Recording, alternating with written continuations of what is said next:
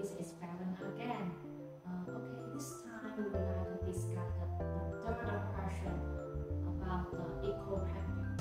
It is how to make the packaging become more easy to be recycled.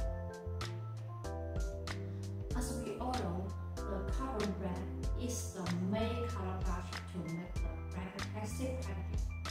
But the carbon black couldn't be sorted by the NIR system, which means it couldn't be picked up and reused again. But now we have this, the carbon black free tube and the carbon black free cap. Both of them can be sorted by the NIR system, so they can be used again, which is becoming more eco-friendly.